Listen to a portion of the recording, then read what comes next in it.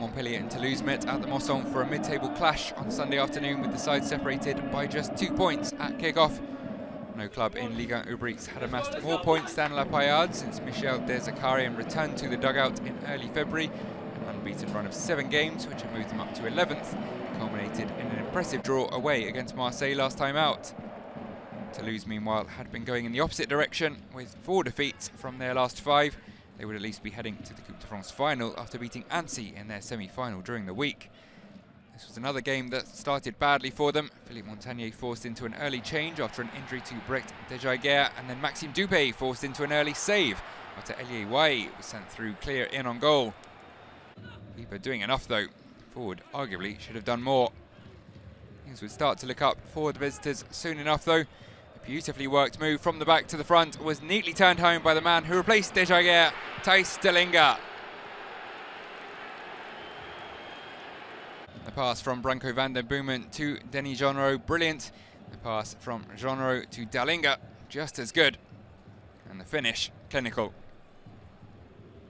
Jeanreau is the first Australian player to be involved in a goal in Ligue 1 Ubrix since Mile Stejovski in May 2003.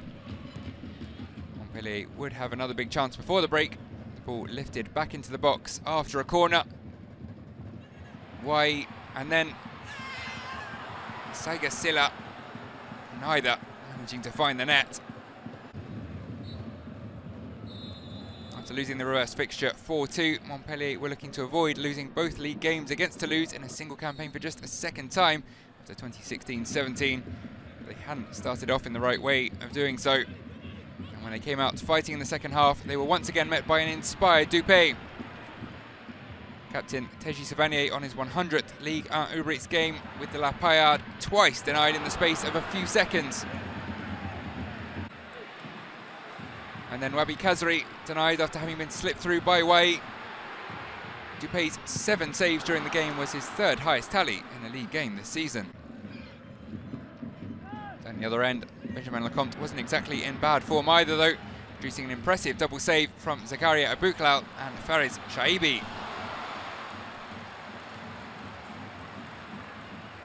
He would be able to do nothing to stop the young Algerian a few minutes later though. Abouklal again seeing his effort parried, but this time CHAIBI able to turn into an empty net. Scoring in the 85th minute, just as he did in the semi-final win over Annecy in the Coupe de France during the week. 5 goals and 4 assists now in his first senior campaign, having also made his debut for Algeria during the international break. Not a bad few months. Mere moments later though, the ball would be in the back of the other net. Some nice build-up play. Some slightly scrappy defending. And WAHI eventually getting his goal. His 13th of the season, setting up a grandstand finish. WAHI and CHAIBI are the 2 players who started the season as teenagers with the most goal involvements, and both on the score sheet again here. This time it would prove to be just a consolation for WAHI and his side.